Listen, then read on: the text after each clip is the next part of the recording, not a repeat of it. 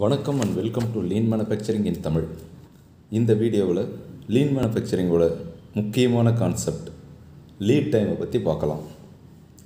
Lead டைமுங்கிறது ஒரு customer manufacturing பிளான்ட்லேருந்து pier எங்களுக்கு இந்த ப்ராடக்ட் இவ்வளோ குவான்டிட்டி வேணும் அப்படின்னு மெயில் அனுப்புகிறாங்க.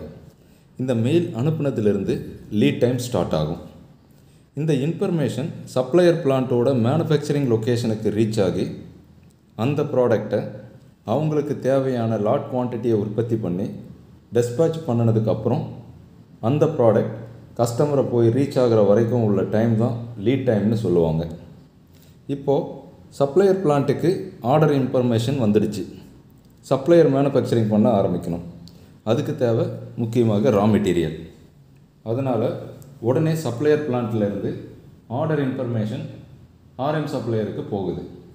இங்கே ஆர்எம் சப்ளையர் ரா மெட்டீரியலை சப்ளையர் பிளான்ட்டுக்கு டெலிவரி பண்ணுவாங்க.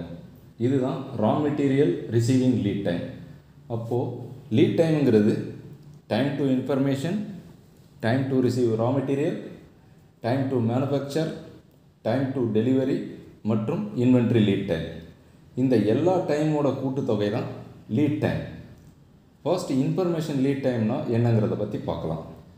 ஒன்ஸ் சப்ளையருக்கு ஆர்டர் இன்ஃபர்மேஷன் வந்தவுடன் சில கம்பெனிஸ் என்ன பண்ணுவாங்கன்னா அந்த இன்ஃபர்மேஷனை கேன்பானாக கன்வெர்ட் பண்ணி கேன்பான் போஸ்ட்டில் போட்டுருவாங்க.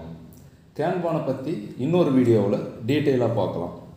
கேன்பானை பற்றி சுருக்கமாக சொல்லணும்னா ரிசோர்ஸை எஃபெக்டிவாக யூட்டிலைஸ் பண்ணுறதுக்கு கேன்பான் சிஸ்டம் யூஸ் பண்ணுவாங்க. அதாவது ஒவ்வொரு ஆர்டருக்கும் ஒவ்வொரு மிஷினை பயன்படுத்த மாட்டாங்க. ஒரே மிஷின்லேயே எல்லா ஆர்டரையும் ஷெட்யூல் பண்ணி ப்ரொடியூஸ் பண்ணுவாங்க.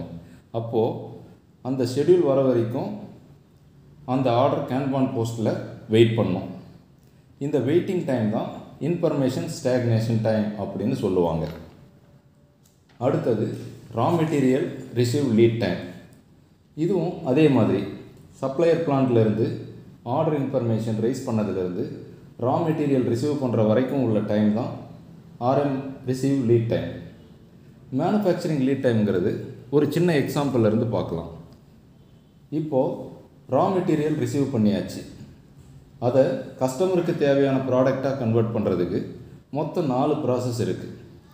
First ப்ராசஸோட cycle time 2 minutes, second ப்ராசஸோட cycle time 2.5 minutes, third ப்ராசஸோட cycle time 1.5 minutes, fourth ப்ராசஸோட cycle time 1 minutes.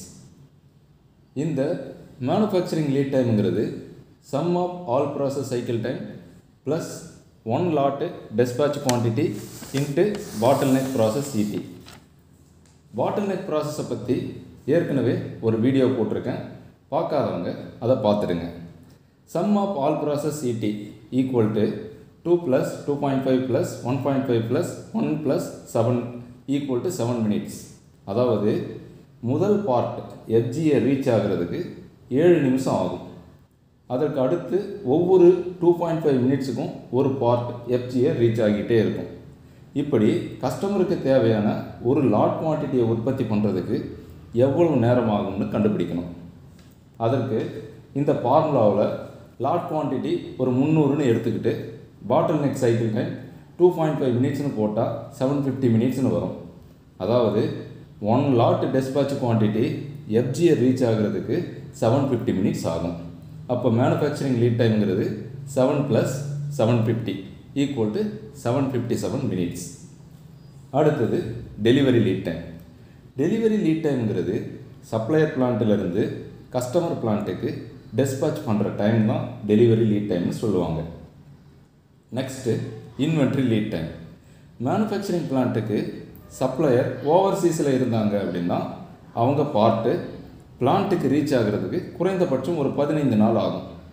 அதனால தான் எல்லா மேனுஃபேக்சரரும் பிளான்ட்டில் இந்த லீட் டைம் எவ்வளவு நாளோ அவ்வளவு நாளுக்கு உண்டான ரா மெட்டீரியலை ஸ்டாக்காக வச்சுருப்பாங்க. இதை சேஃப்டி ஸ்டாக்னு சொல்லுவாங்க. இங்கே இந்த இன்வென்ட்ரி எவ்வளவு நாளுக்கு இருக்கோ அத்தனை நாளை லீட் டைமாக கன்சிடர் பண்ணுவாங்க.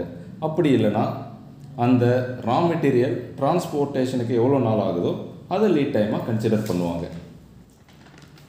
இப்போது total lead டைம்ங்கிறது RM receive time R inventory lead time plus manufacturing lead time plus delivery lead time. இந்த ஃபார்முலாவில் இந்த எல்லா லீட் டைமையும் இன் டேர்ம்ஸ் ஆஃப் டேஸில் கன்வெர்ட் பண்ணி போடணும். இதில் டோட்டல் லீட் டைம் 16.32 டேஸ் அப்படின்னு வருது. இங்கே long lead டைம்ங்கிறது always waste of money.